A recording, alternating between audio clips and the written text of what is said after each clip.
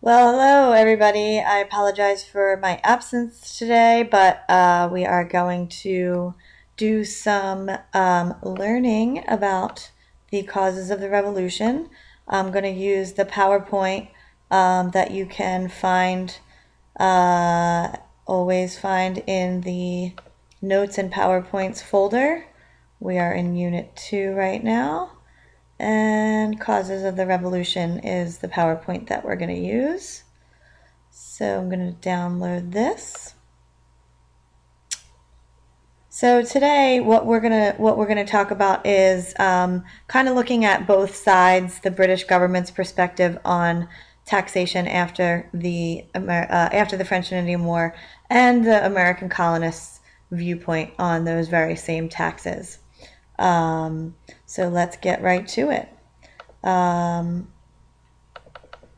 So we're really looking at objective number 3.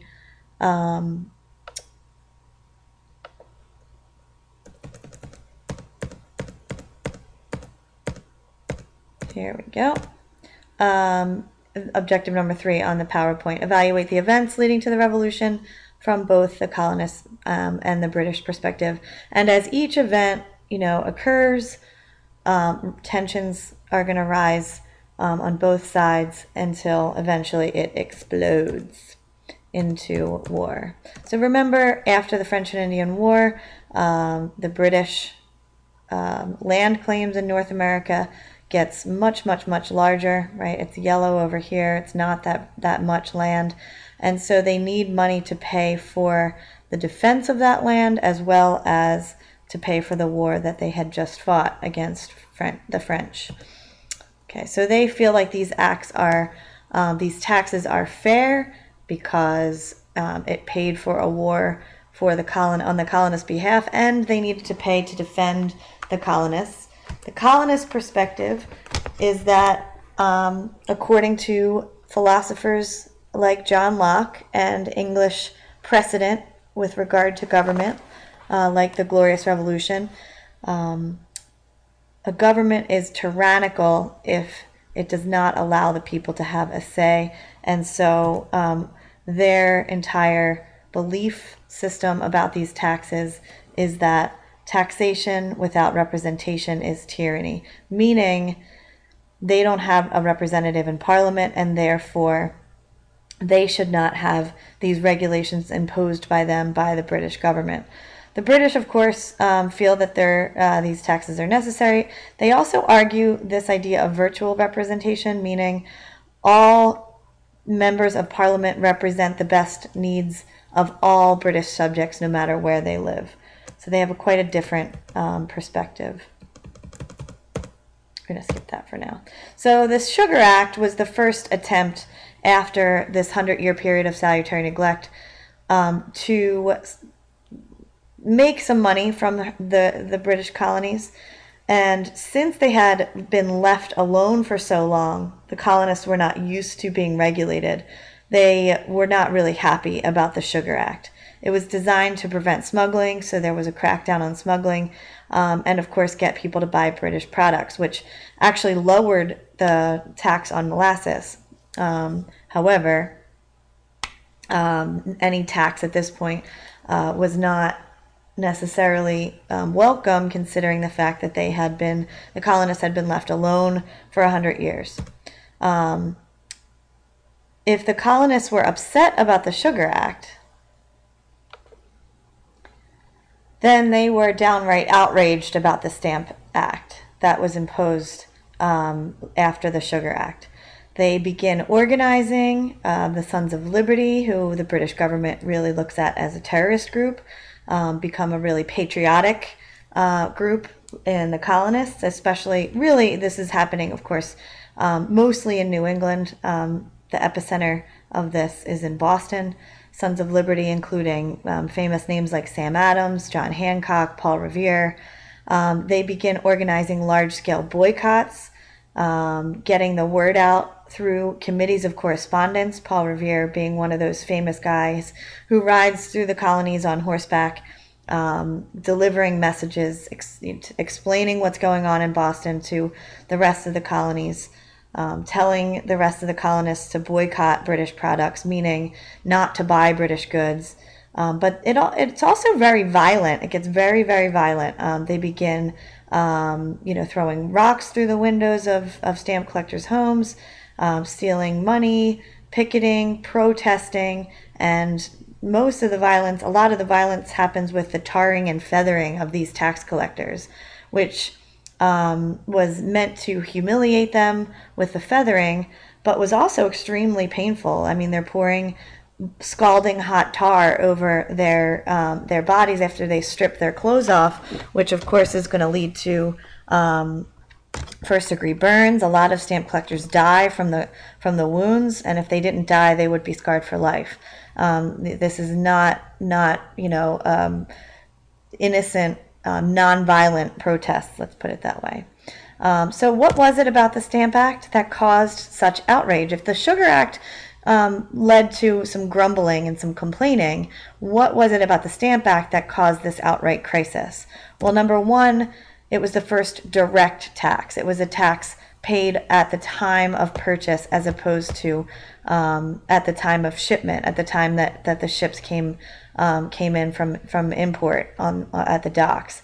And this stamp was found on all paper products: books, playing cards, newspapers, legal documents, writing paper. Anything that was made with paper had this stamp on it, and you had to pay this tax.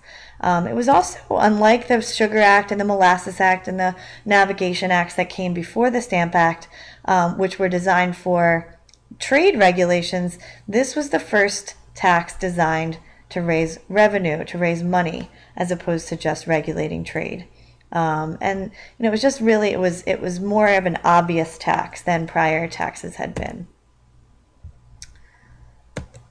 And so, due to the fact that the boycotts were costing the British a lot of money, due to the fact that much like anybody, if your job is going to cost you your life, or cost you, your skin's going to fall off from being tarred and feathered, a lot of tax collectors just stopped doing their job, which is understandable. So the tax wasn't working. They weren't making money. British government wasn't making any money from it anyway, and so they decided to repeal or revoke or take back the tax, which of course kind of proves to the colonists that they can use mob violence to get what they want. And it was also the first time that the colonists, the 13 colonies, had united in any way, shape, or form. So it was quite a significant, moment, a significant turning point in this 10 years before the American Revolution. So the British government decides, well, if the direct tax was what caused them to have such a reaction, then we'll just go back to an indirect tax, the way we used to do it before, which they did with the Townshend Act. It was a tax on a lot of products, but it was indirect. It was not paid by individuals at the time of purchase. It was paid at the time that the product was imported. But at this point, it didn't matter what kind of product or what kind of tax it was. The colonists are still going to complain that without representation in Congress, without representation in Parliament, any tax is not welcome. Taxation without representation is tyranny. And so the British government decides to send more troops over to enforce the Townshend Acts and maintain order. Eventually, they decide to repeal the Townshend Acts because the colonists were protesting even louder. The colonial reaction to these redcoats, which were sort of visual reminders that of this tyrannical British government, was to taunt them, to sort of egg them on, to try to cause them to cause the soldiers to attack them, spitting, name calling. They would call them lobsterbacks because of their red coats. It was an insult, and the tension just started to mount even higher. Remember that the colonists generally are feeling a loss of freedom with the growing British control, and then to add insult to injury, the colonists were forced to house these British soldiers. And if they couldn't find housing, the British soldiers pitched troops on the tents in the common, and just became overcrowded and smelly. And these troops weren't necessarily the most polite of all bunches either. They were often young and experienced troops. Sometimes they were criminals that were allowed to get out of their sentence by coming over to the colonies, because this was a job that nobody really wanted. They were the lowest of the low in the chain of command in the British Army, because it was so far away. Nobody wanted this job. So you pit that kind of rabble rousers with the British Redcoats against the rabble rousers in New England, and something is bound to happen. And that happens on March 5th, 1770. It's a snowy winter evening. Crowds of Bostonians in the town squares, gathered. About 300 to 400 men, depending on estimates that you read about, have gathered to protest the taxes and to protest what they think is a loss of jobs due to the British soldiers. The British soldiers were coming over, and they were beginning to get side jobs to make a little extra money. And so the colonists were upset that the British soldiers were taking their jobs. And so they gather to protest. The Sons of Liberty organizes this protest, and Sam Adams has sort of trained his mob to egg on the soldiers. He tells them to get right up to the bayonets, which are these guys right here at the tips of the swords, and let the bayonet prick them, and that way they can yell the equivalent of police brutality. And he makes sure that they know how to provoke the redcoats. And the tension mounts to the point where violence eventually breaks out. And when the smoke clears, the British soldiers have fired their weapons into a crowd of unarmed, at least unarmed with guns, British colonists, American colonists, and 5 Americans are dead. And this becomes a real rally point for the colonial point of view that the king really is a tyrant.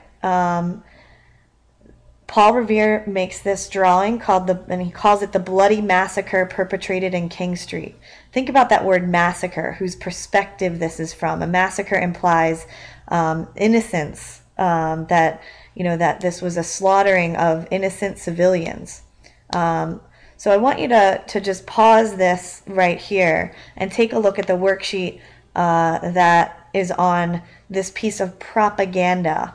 This was designed, as many propaganda pieces are, to get people to view the king the way that the Sons of Liberty viewed the king, as a tyrant who would order his troops to open fire on a group of unarmed civilians. So just pause this right now. Think about the fact that this is propaganda. It was drawn up, it was copied, it was sent all over the colonies to try to drum up support for the cause of freedom, for the cause of protesting the British tyranny. And keep that in mind as you are evaluating the bias of this piece of art. Okay, so there's some questions on the worksheet. We're going to pause here, and you can come back in about 7 minutes, and we will move on from there. All right, so we're back, and hopefully you were able to pick out the captain, who is right in the back here.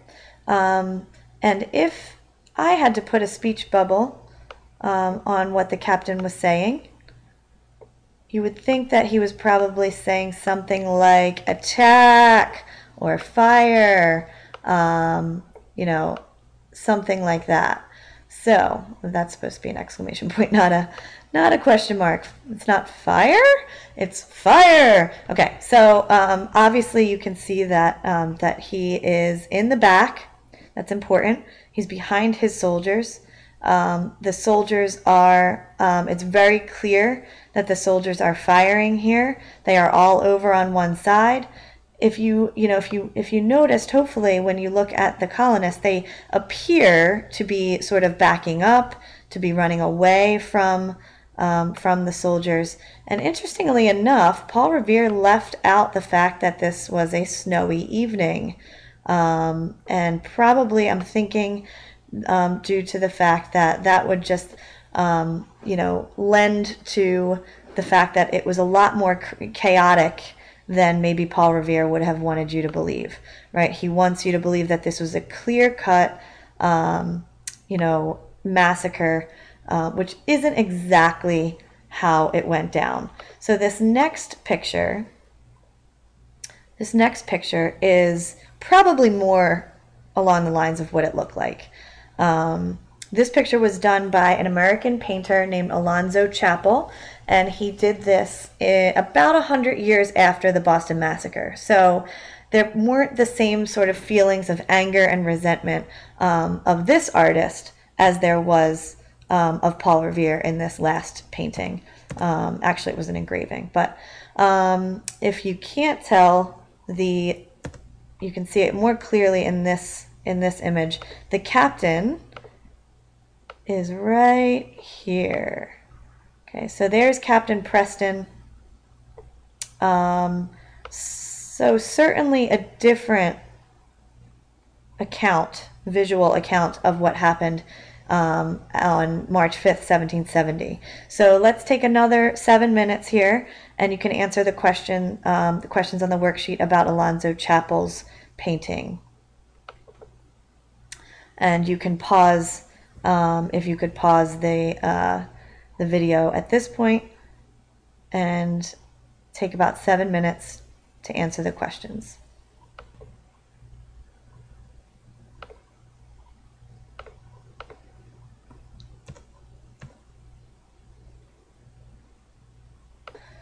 All right, welcome back. We're going to end there for the day with a PowerPoint. And as a review, I just want to share this video.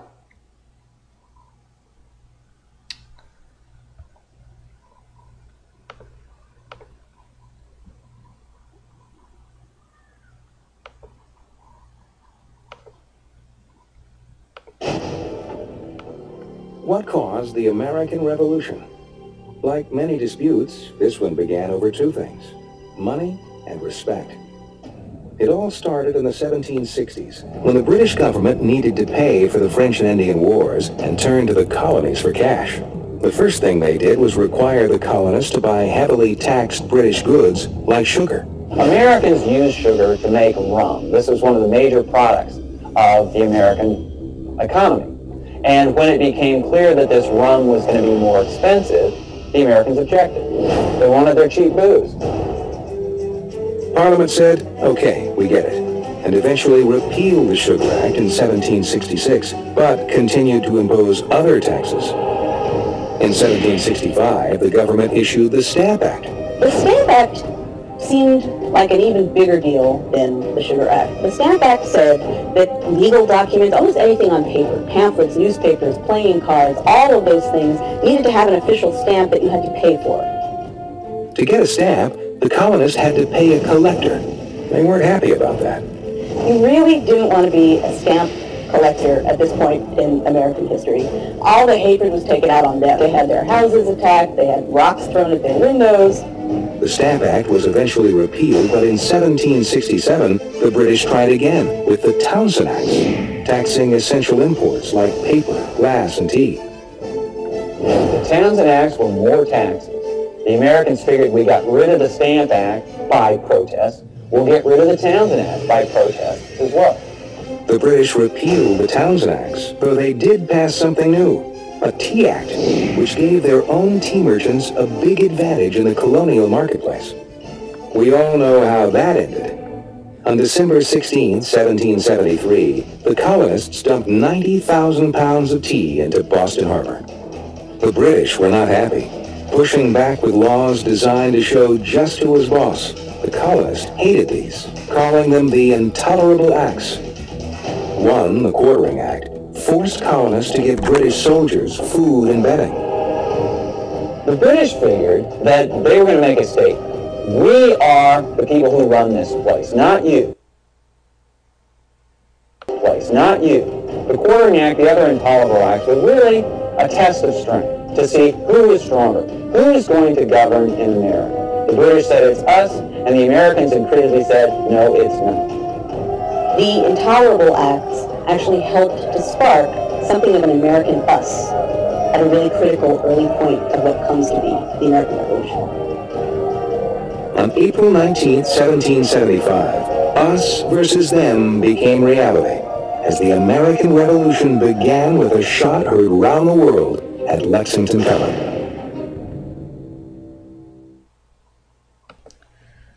Okay, so to end the day, we are going to go to the planner and look at, go to the assignments folder, and we're going to work on the rest of the worksheet that you were working on earlier. So you're going to need textbooks.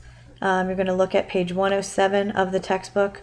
As tensions continued to rise in the colonies, there were many people, especially in New England, who felt that some further action needed to be taken, and eventually they decided that that further action was to declare independence. But there were many people who wanted to stay part of Great Britain. Those people were called Loyalists or Tories. They were also called Tories. And they, for various reasons, did not want to break away from Great Britain, did not want to declare independence. So you're going to use the primary source on page 107, the two primary sources on that page, to just summarize the reasons given by each side: the Patriots, those who wanted to rebel, and the Loyalists, those who wanted to stay loyal to Great Britain. Again, that's on page 107. This worksheet will be collected for a grade at the end of the period, and I will see you tomorrow.